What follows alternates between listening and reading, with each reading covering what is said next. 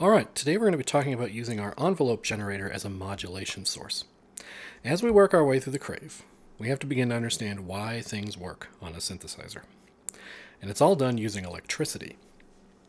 In the case of synthesizers, we call that control voltage. So whenever you see CV or VC blank somewhere on your instrument, that's what it's referring to.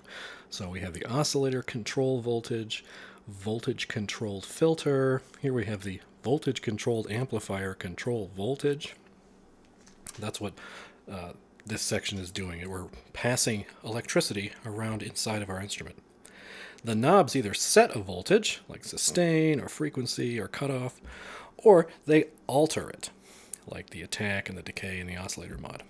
And the toggles, they tend to choose where those velocities are being sent, what things are hooked up inside the instrument. Now, if you remember in our last video, where we talked about the envelope section, we talked about the attack time would go up, and the decay time would go down, and then sustain set a level. So, if you can keep that in mind while we talk about how it modulates other things besides volume, it'll be easier to understand. Attack adds voltage, decay removes voltage, sustain sets a level. And just like with the volume section, this is a one-time modulation. So when I press a key in the volume, it will do this until I let go of a key, and then it finishes. It doesn't repeat the process. It's a one-time thing. It's a triggered action. And so the only way to get this modulation to happen again would be if I press the key again. This is unlike the LFO, which is just a continuously running thing. So in the envelope, let's set our attack and our decay time to their maximum levels. We're going to set the sustain to 0, and we're going to make sure it's turned off. In the oscillator section, let's set our pulse width to right around the middle, and then the oscillator mod and the mix knob we're going to turn all the way to 0. We're going to make sure that we're turned on our square wave or our pulse wave, otherwise this knob doesn't do anything. We're going to set the source this time to envelope. It was usually defaulting to LFO. Now we're going to use the envelope, and then we're going to set our destination to the pulse width. So this says we're going to use the envelope to send the output of this knob to the pulse width knob. And what the oscillator mod does is it adds voltage to the pulse width setting. From adding 0, when it's all the way down here, to if I turn it all the way up, now it adds the full amount that it can to wherever this is set. So if I turn this all the way to 0, and I press a key,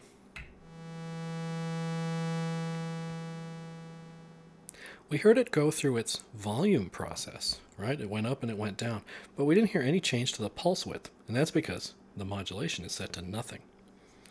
Now, if I turn this up a bit, we'll hear it essentially turning this knob up, and then it'll go back to where it was. So now you hear it go through that process. It would be like if I was sustaining this and I just turned the knob, and it would change the pulse width. Now, if I turn the pulse width all the way down, and I leave that in the middle, you'll hear it move from a very thin sound to the full sound, and then back again.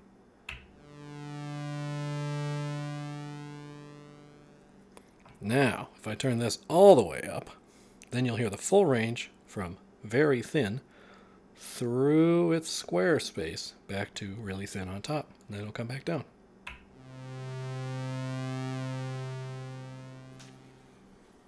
Now, that by itself doesn't take us through our full range, because this only adds so much frequency. If I turn the sustain knob all the way up and turn it on, I'm going to hold a key down. Now I'm sustaining as far as this can help it. Now if I turn this, you can hear it getting thinner and thinner until it vanishes. Now when I let go, it'll decay back to that level.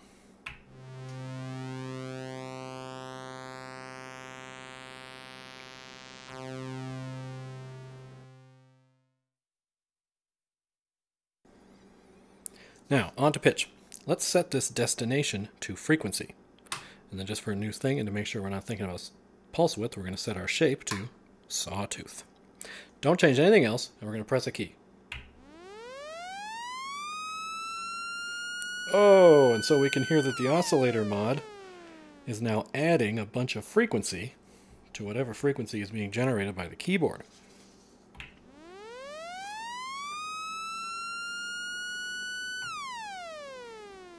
I can set the attack time to be faster.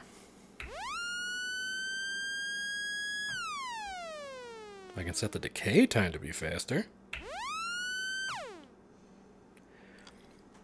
And so just like with volume, what happens is the attack is going to go as far up as it can before dropping to the sustain level. Right now our sustain level is 100%.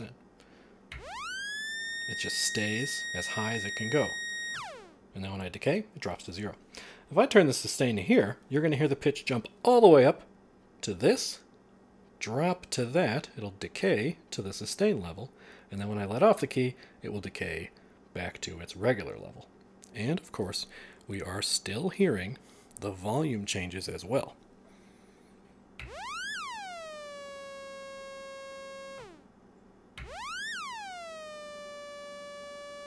And just to prove that we're hearing volume, I'm going to turn the sustain down. So this is not only setting a lower sustain to the modulation, it's also setting a lower sustain to the volume. So it's really quiet, but it's still there. You can hear it. So, the fact that volume and modulation are always happening at the same time can kind of obscure some of the effect, and we're going to address that idea in a couple minutes. So, before we start talking about how to modulate the filter section, let's reset our envelope to 0, 0, 100, on. We're going to turn the oscillator mod all the way down, just to make sure we're not getting any siren sounds.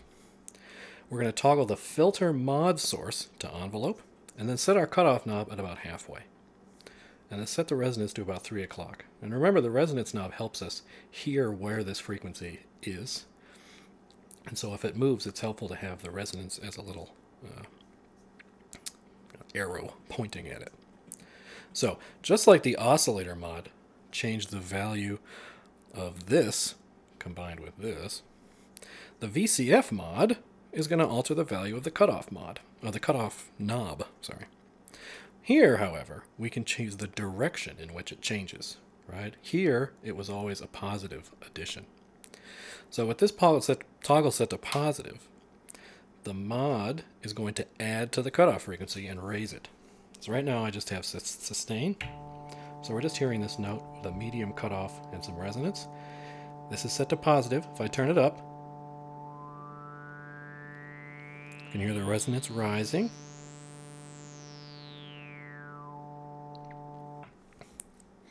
If I set this to negative, it's going to subtract from the cutoff frequency.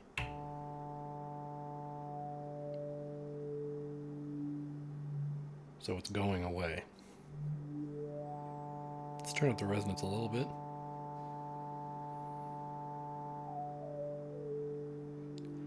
So it's moving in a negative direction when I do this. Okay. So it's important to understand what's happening with the positive and negative, and then how that is affecting this, and how that is affecting this. Now when we use the envelope section, it's a little easier to understand. So, set our cutoff all the way to nothing, and our mod to max. And then we're going to set our attack and decay to about 2 o'clock. Leave the resonance right about there. And then for right now, I'm going to turn the sustain off.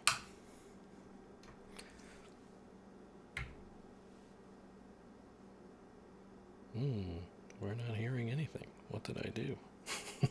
Oh, my modulator is still set to negative. Set that to positive. There we go. So you can hear that the resonance goes. So it's turning this knob really quickly up, and then because of the decay, it's coming back down.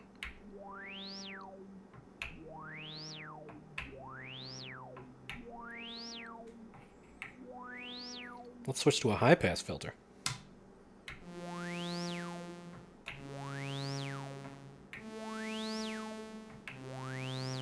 Now that sound is also being affected by the resonance knob.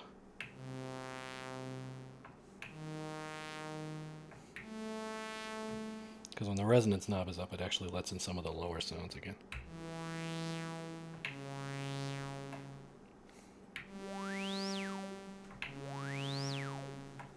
Alright, now, the next thing I was going to show you, of course, is the thing I accidentally already showed you, which is if you set your modulation polarity to negative, what I'm doing now is I'm subtracting the maximum amount from the lowest frequency, which is why we heard nothing. So we have to turn our cutoff all the way up. Now we'll hear the resonance fall, and then when I let go, it'll decay back up.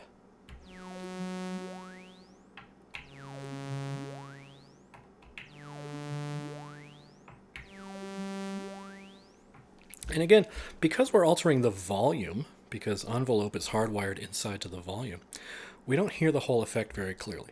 Now, I could use the patch bay in order to connect the output of the filter directly to the amplifier. So going from the VCF out directly to the VCA in. And that would remove the envelope's effect on volume. But there's another way we can do it. It's a really simple way, which we talked about several videos ago. We could just turn the VCA mode on. Right now it's set to envelope. So now we're hearing a pitch. I'm just going to turn that down so it's not so loud.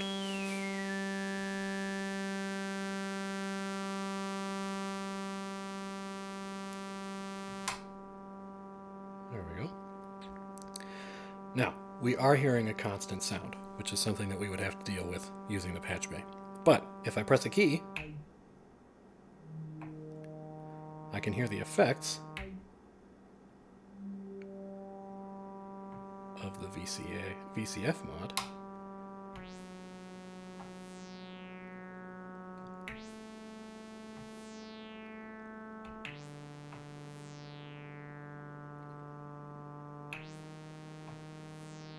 Without losing any volume while I do it.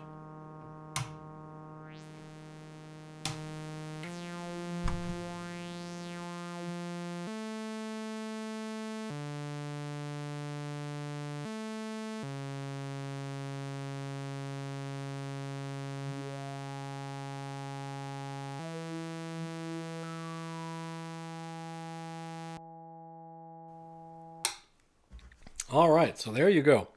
We are almost done with the main panel of this instrument. We still got to talk about the LFO, LFO shape, and glide. Those are the only kind of main things left on here. VC mix is directly attached to the patch bay. And then we have the sequencer section. So, hopefully that helps.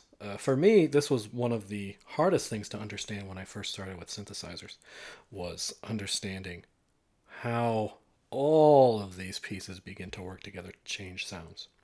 So hopefully that was somewhat helpful to you, and we'll see you in the next one.